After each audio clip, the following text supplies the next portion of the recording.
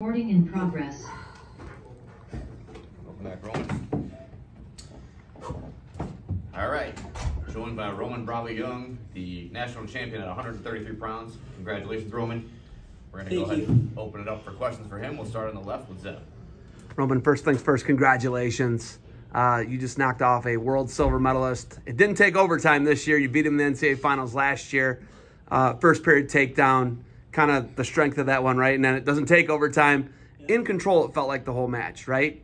Obviously, to get that win, knock off Dayton Fix, what's it mean for your second national title? It means everything. You said it yourself. Second national title, you know, everyone knows this tournament's not easy. It's hard. And two-time national champ, I'm living my dream every day. I never thought, looking back where I was a kid growing up from Tucson, Arizona, I never thought I'd be in this position, wrestling in front of my family in a pretty much sold-out arena.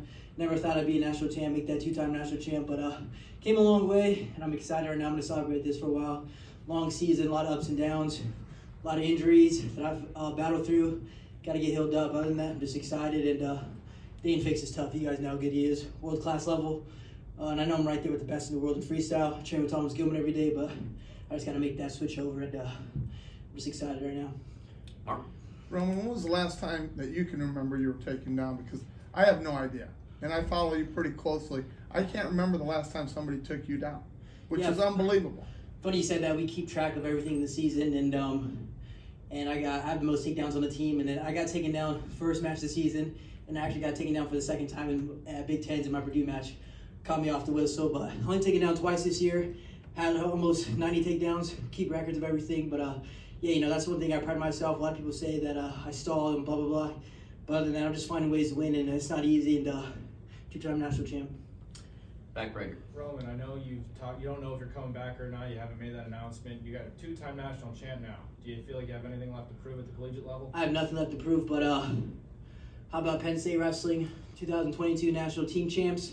What if I make that three and we can win another one? So it's definitely going to be in my mind, but I'm not really too worried about that. If I do come back, me winning now definitely makes me want to, because three sounds good, right? But might be in the moment. I got to see if I want to. You know, it's not easy. You got to be dialed in, and it's a long process. But as of right now, I'm satisfied. I feel like I don't owe anyone anything. But I graduated in May, and then take it slow after that. Front row on the left. All right. Hi, I'm Rachel from Intermat. Tell me a little bit about your lifestyle and your training habits. What have been like the staples you think that have really helped you lead you up to this point right now? Yeah, I'll tell you right now, no one works harder than me. I put in so much. I mean, that's a cliche thing, but I put in so much time. I'm running miles 3 times a week, do a lot of extra workouts. I work out twice a day. I don't care what day it is. The coaches kind of have to tell me I have to chill out a little bit, let my body recover, but I just never feel like I'm doing too much. And two-time national champ, but now I got to be a bigger target on my back, so that means I'm only going to work a lot harder. And yeah, just that, and then not only that, just getting in the Word. I got into the Word a lot with God. I'm more at peace with myself. I don't really put pressure on myself. It's like I said earlier, it's all earthly things, but it does feel good. Back right. Roman, I think Aaron talked about yesterday Kale taking pressure off of him through some spiritual things in Christ. Do you have any kind of relationship with Kale similar to Aaron and how he talked about it yesterday? Yeah, I do, but we all have our own relationships, right? For me, Kale's kind of doesn't really say too much. He kind of just doesn't like to talk, but I open him up a little bit, give him a little trash talk here and there. He's not used to it, so he doesn't really know how to approach me sometimes, and like I mess around with him, and they always tell me they can't tell if I'm joking or paying attention or having fun, because I never smile. If you guys notice, I never smile. But yeah, me and Kale have a different kind of relationship, but he's helped me grow a lot, and he's the best there is. Pretty much plain and simple. His process, and anyone can say what they want, but he finds a way to get us ready at the end. Okay, time for a couple more. Front left.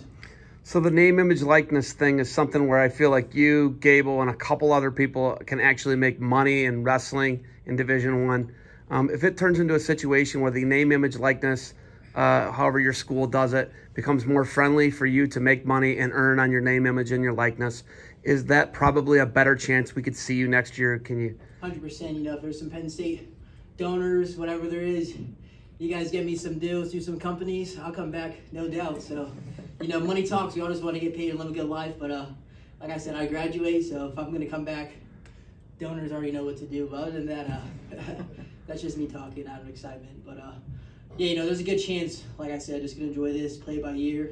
I got to get healed up. You know, my thumb's jacked up real bad. I'm always taped up. I got a lot of inside injuries that no one sees and we push through. So I got to get these taken care of, and other than that, just figure it out. But like I said, if I were to come back, it might not even be till next year.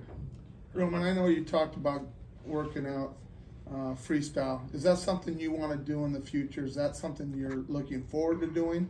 Yeah, that's my next biggest thing. You know, all I've ever wanted NCAA wrestling was just to win one national title. This too is a cherry on top. You know, I just won a couple world medals, a couple tries in freestyle. I'm gonna go maybe till 2024, and then I'm gonna switch over to fighting. So other than that, I just wanna make a good couple runs in freestyle, because I haven't put my all like I have in folk style into freestyle, but I know I'm right there. I trained Olympic bronze medalist, and I just beat a guy who's been dominant on the world level for how long now. So I'm right there. I know I'm the best, one of the best in the world. I just gotta make it happen in freestyle and get better. I don't even train freestyle anymore, so it's a different ball game. We can't be sitting on the edge like that. Last one from Zeb. Roman, MMA sounds like the thing. Dominic Cruz, I think I see you training with him a lot. Is that what the training camp would be? Would you move to New Mexico? Would you move back to Arizona? Where would you be if MMA became your path? And I like this name, image, likeness thing, and money talking a little bit, and hopefully, you know, I'm the biggest advocate of you coming back, but if MMA is it with Dominic Cruz? Is that who you train with? Yeah, 100%. He's gonna be my head coach. He's my mentor now. He guides me in a lot of things, a lot of emotional mindset stuff. I work with him quite a bit. You guys know him, smart. He's a good businessman. He makes sure I'm on set, gets all my deals, makes sure everything's right. I'm not getting screwed over. He looks after me. He's a big role in my life.